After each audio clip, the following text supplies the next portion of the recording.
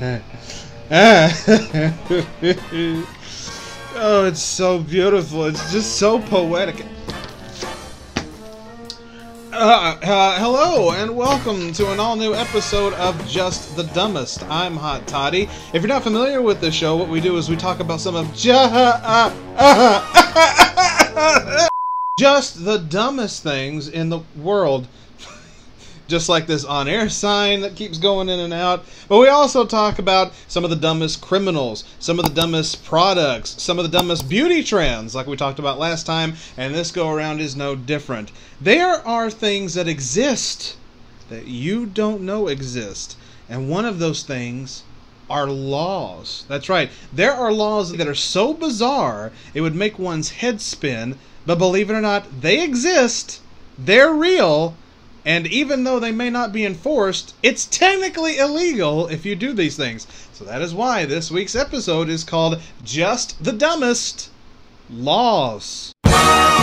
Laws. There are so many that are important, not just in this country, but around the world, that we follow on a daily basis to keep our society moving correctly. Now, there are some laws that are up for question. Should mask mandates be laws? Should vaccinations be laws? Texas, I'm sorry, I have to come at you a little bit. I completely disagree with your new abortion laws. I do believe in a woman's right to choose. You know, there's a lot of laws that you can talk about, that you can have dialogue about, try to figure out one way or the other if it's the right way to go or not.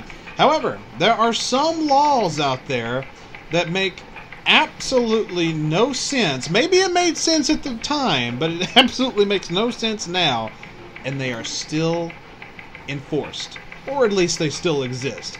For instance, let's begin in the state of Alabama. In the state of Alabama, silly string is prohibited.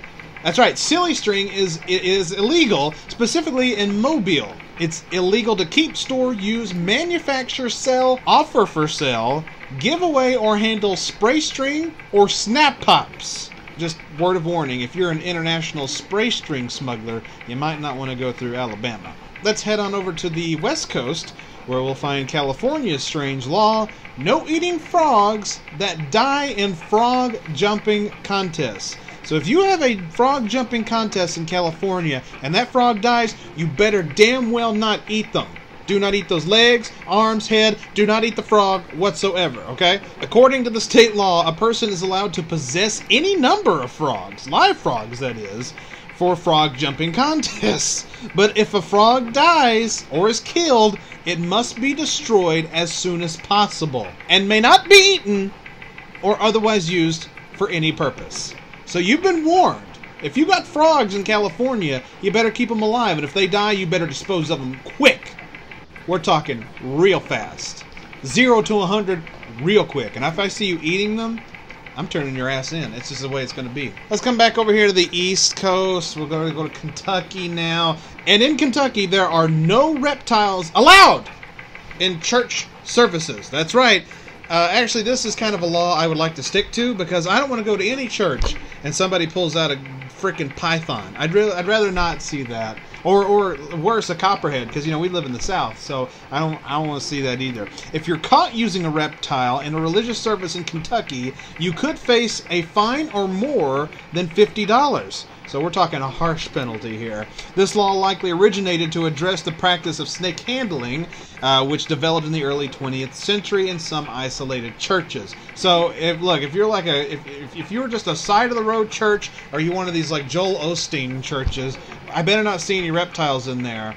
Or no, I guess if you're Joel Osteen, I don't know where he's. Where is he? Where is he done? I have no idea. Texas, probably. It always goes back to you, Texas. Damn you, Texas. Listen, we all like to have fun in our younger years. You know, you may have done some things you're not proud of. Maybe one of those things scarred you for life, in that you may have a disease that's been given to you by another party. No fault of your own, these things happen. But in the state of Nebraska, you will not be allowed to get married if you have a venereal disease. I'm sorry, it's the way it is. It's illegal to get married in Nebraska if you have a venereal disease. The courts have later clarified that if the other spouse is aware of the disease at the time of the marriage, they can try to annul the marriage later on these grounds. So it's still enforced.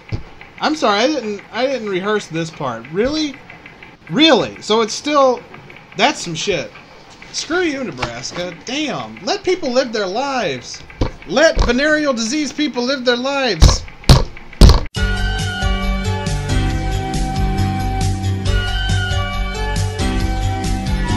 Now this is very important.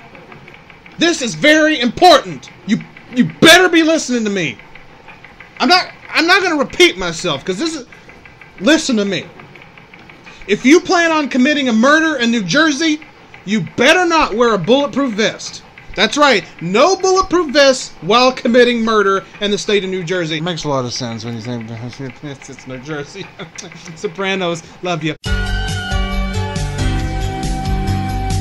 Look, if you're planning to commit a serious crime in New Jersey, leave your bulletproof vest at home. According to the state law, it's a third-degree crime to wear a body vest while engaged in the commission of or attempt to commit or fight after committing or attempting to commit murder. That's a lot of words. Manslaughter, robbery, sexual assault, burglary, kidnapping, criminal escape, or assault. So bottom line, if you're going to be one of the worst people on the frickin' planet, do not wear a bulletproof vest. Show some respect, huh? Let's hightail it over next door to New York. And actually, I can kind of see this one because this is just like unnerving unless it's like that time of the year, which we're getting close to. But let's still hold off. No mask wearing unless you're at a party. Now, before any of you, I'm not talking about masks, okay? I'm not talking about that. I'm talking about Halloween masks, okay? You can't wear them unless you're going to a party, which means even at Halloween time. So do they not trick or treat in New York? I don't know either. But yeah, you're not allowed to wear a mask unless you're going to a party. It's illegal in New York to be masked or in any manner disguised by unusual or unnatural attire or facial alteration.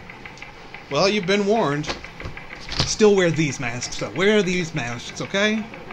I'm only doing this one because this is Miss Pingrino's home state. It's really, really, really, really, really bringing in real tight, real tight, real tight, real tight. Stupid. In the state of Louisiana, you are not allowed to tie your alligator to a fire hydrant. Let me repeat that. You can't tie your alligator to a fire hydrant. Is there anything else based on that? That's a pet alligator. I hate this show sometimes, I really do. It should come as no surprise to you, especially with the Nebraska law, that a lot of these laws are based around sex. Basically, it's all based around sex, because they don't want people to be happy whatsoever. Especially in South Carolina. No seducing unmarried women. That's right, if you come across a woman... Wait a minute, you're supposed to seduce a married woman then? That just means adultery. That makes no sense. Okay, but if no one has put a ring on it, you're not allowed to say, "Hey, I like you." You're going straight. If you do that, you're going straight to jail, buddy. It's a law. It was made into a misdemeanor apparently. If one seduces an unmarried woman using deception and promise of marriage, then you're going to jail. The good news is, though, this law was repealed in 2016, so feel free to hit on anybody you want, with everybody's consent, though. That's actually a good law, and it's kind of bad that they repealed it. They say you can't seduce her with the promise of marriage. And, like... Who does that? Who walks up to somebody and says, "Hey, I'm going to marry you"? Sir, this is a Wendy's. And we'll wrap up this edition of Just the Dumbest with the dumbest law in our beloved state. Home sweet home to me, good old Rocky Top, Tennessee. That's right. The law in Tennessee that makes this weird list is this. You can't hold public office if you've been in a duel. Now, in like American terms, I'm going to assume that means like a pistol duel, where you've killed somebody. I don't think it means, like in this picture, it shows like two people fencing and a fencing duel. I don't think that's the same thing. But regardless, according to the Tennessee Constitution, it's in our frickin' Constitution, it's illegal to hold public office if a person does one of the following: fight a duel, or knowledgeably be the bearer of a challenge to fight a duel, or send or accept a challenge for that purpose, or be an aider or abettor in fighting a duel. So basically, if you hear the word duel, you better high sprint it out of there, or you ain't never going to be city alderman. I'm sorry. And there you have it, some of just the dumbest laws. It is kind of incredible what used to offend us back in the day, so much so that we would have to turn it into a law to make us stop doing it.